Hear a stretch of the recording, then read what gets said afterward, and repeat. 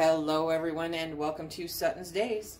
I had a question when I did the pepper video regarding how to store these jars and what I show my pantry and how I store them. And you're not going to get a tour of the pantry, sorry, we're not there yet. But I do want to tell you what I'm doing with the smaller jars like this. I will put a link in the info cards and in the description box below to a video I did back in November of 19 regarding stacking and the various reasons and information that I based my decision on to not stack jars. Now, it's a big controversy, you know, people that stack are adamant about why they do and how it's just fine, and I prefer to go with actual solid information. So, most of my smaller jars like this, I do buy new. Unless I can find them, and it's rare lately that I find them. So, you know, they're jars, okay? But these that I can the peppers in were new. They were new jars that I had stashed up on my counter pretty much right about the beginning of March last year. So I always save the cardboard. Even when it's empty, I save the cardboard. Phil knows, do not get rid of her cardboard because she might try to kill you, okay? So I just washed all of these pepper jars and the rings, and now I'm going to get busy getting them all ready for the pantry. So when I'm putting these in the pantry, the difference with these is that even though they're small and they won't take up, you know, they'll take up more room if I leave them singly, I leave them in the cardboard. Because if you have to stack, if you have no choice, then you want to make sure that there is a nice thick corrugated cardboard between the layers. That takes any pressure off and takes away possibilities regarding false seals, okay?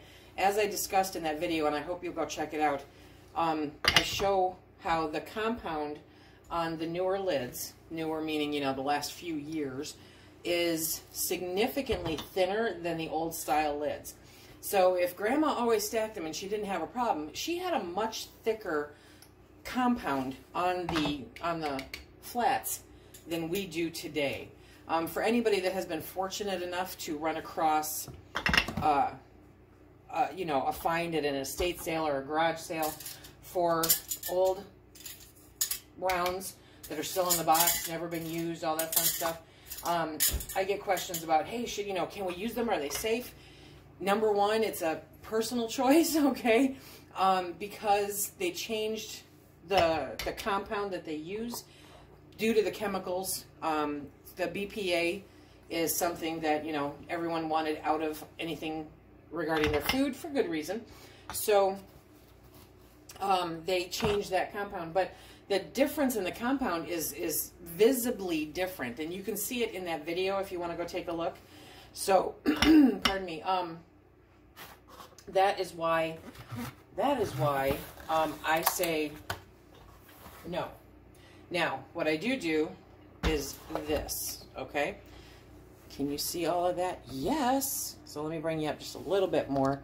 When I wash them, I put them on the towel, and then I move them over to the box, and there's always invariably a little bit of water, so it gets a little damp, but it's not a problem. And you still want to dry them off as much as you can before labeling them. So when I am stacking these kinds of jars, right, in my pantry, I'm using this. If you don't have the box, because like I said, most of my jars are used, okay, but if I see somebody getting rid of these boxes, I'm like, can I have it, please? Can I have it? Can I have it? If you work in an office, you know, the bulk cases of paper that are purchased, oftentimes I will snag up those lids also, whatever I can find. But you really want to have a nice, decent thickness corrugated cardboard to go in between them if you are going to stack them. Would I go higher than this? No, I really wouldn't.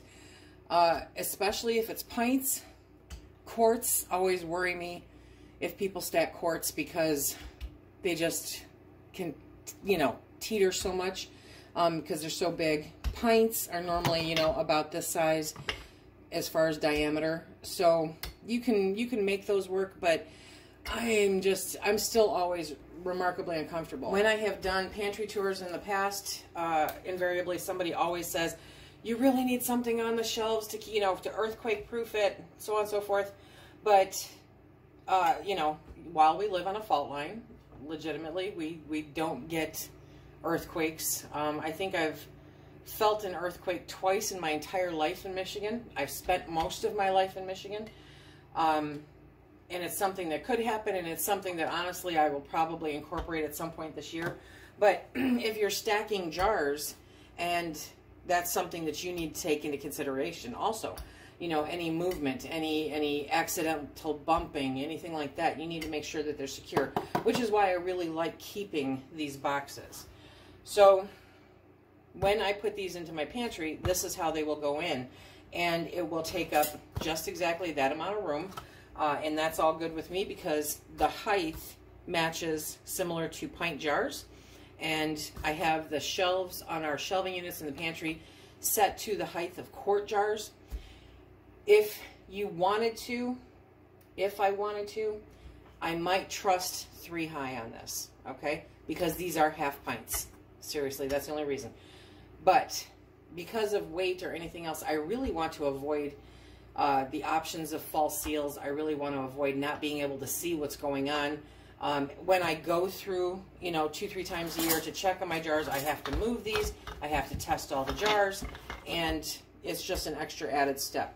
But to conserve space when it comes to this size jar, I will definitely be putting one on top of the other on the shelving because it conserves the space and allows me to utilize the space that I have a little bit better.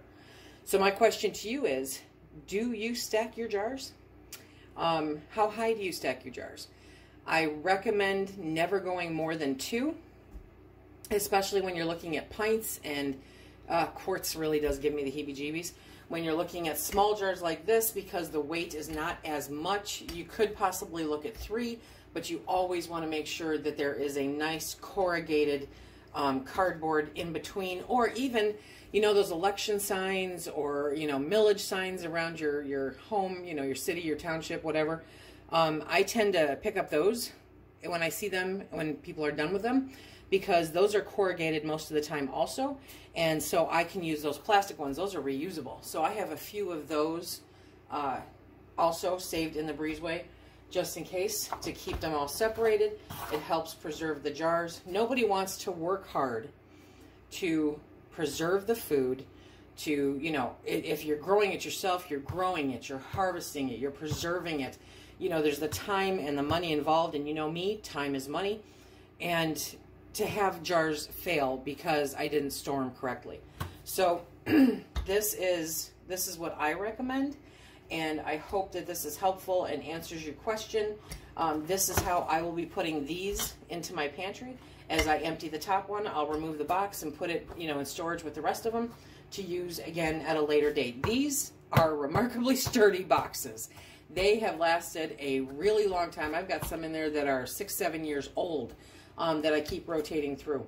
So, and they're pretty forgiving. You know, if they're meant for quarts, you can fit pints in them. You know, they may not be stacked perfectly, blah, blah, blah, you know, but they are still useful. It's obviously easy for maneuvering and moving multiple jars at the same time. So if you buy new jars, keep the boxes that they come in. They are really, really helpful to have. And though I love looking at my shelves and seeing just the bare jars, you know, I will put a card on the outside of these boxes that face the front telling me what's in it. It's just more convenient, easier, more efficient way of stacking 8-ounce jars. So I hope again that this answered your question. Let me know how you handle this situation in your pantry in the comment section below. If you have any questions, toss them down there. This great community really jumps in and helps answer any questions when I can't get to it, and I greatly appreciate all of you. Remember, if you like what we do here, please hit that like, subscribe, and share. Check us out on Instagram and Facebook. Until the next time, be safe.